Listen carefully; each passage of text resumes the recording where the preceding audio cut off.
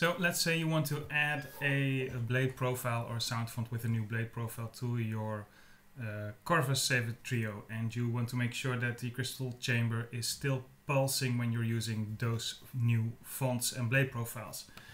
You can do the following. So best way of showing this is by just showing this.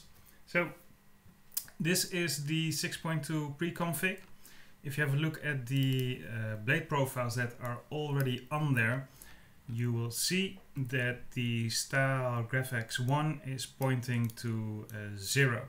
So what this means is, and you'll see this for most of the blade profiles, style graphics 1 will be pointing to 0.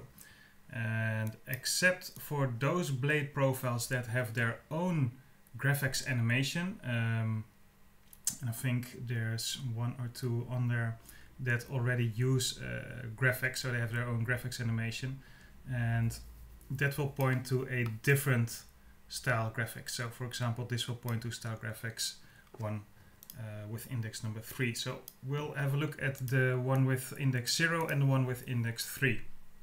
Now you can find the graphics configuration files in the extra graphics folder, and if you have a look at the one with the index 0, you will find the configuration file for this graphics over here.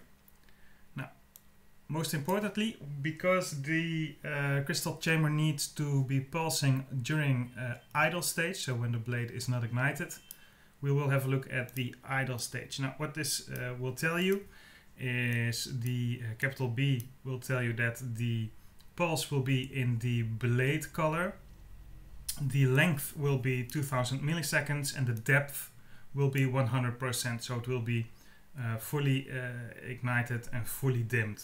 So this section actually tells the crystal chamber to pulse during idle. So if you add a new blade profile, the thing you need to do is, if it's not a blade profile that is a graphics blade profile, you can simply make it point to the 0 index. So style graphics is 0.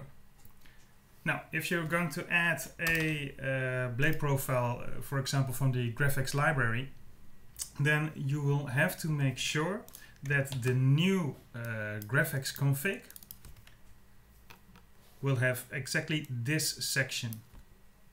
And you can tell this, let me take an example over here. So we have here another graphics that I created, and this should also have that idle section over here. So as long as you add this idle section to new graphics configuration files, then your crystal chamber will also pulse.